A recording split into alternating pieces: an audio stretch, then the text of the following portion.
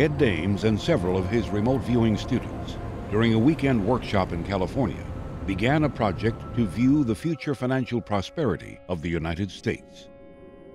It was actually some of my students that wondered, based upon the economic situation 15 years ago, if there would ever be an actual global economic collapse, where the global economy would collapse. Why they would even imagine this, I wasn't sure. I think that these economists, I think that my students who were economists were actually motivated by investment ideas rather than necessarily looking at a catastrophe.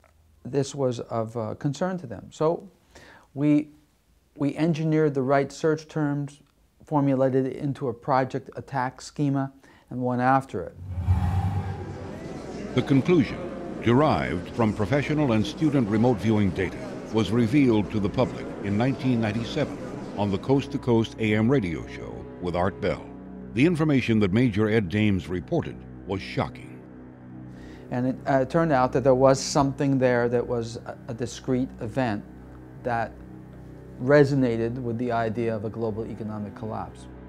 Remote viewing analysis provided the conclusion that an economic collapse or a devastating depression would impact the United States, and eventually on a global scale. It's important to note that at the time of this prediction, the United States was viewed as having a bright and economically strong future.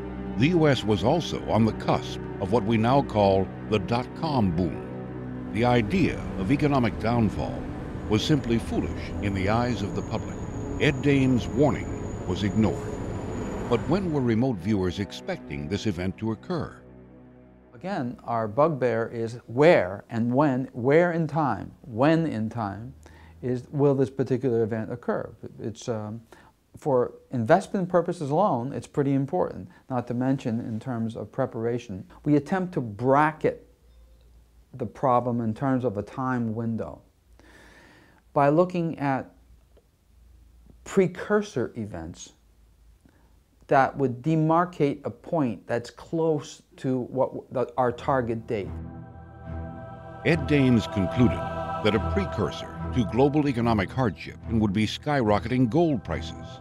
Ed Dames predicted that gold could even hit $2,000 an ounce. Today, a decade after this prediction was made, it appears that the workings for a global collapse have begun. The U.S. housing market is in serious jeopardy. The U.S. dollar is plummeting in value, and the price of gold is skyrocketing as predicted by Ed. In 2005, years after this prediction was made, gold was steady at $425 an ounce. In 2008, only 3 years later, gold more than doubled in value, climbing past $1,000 an ounce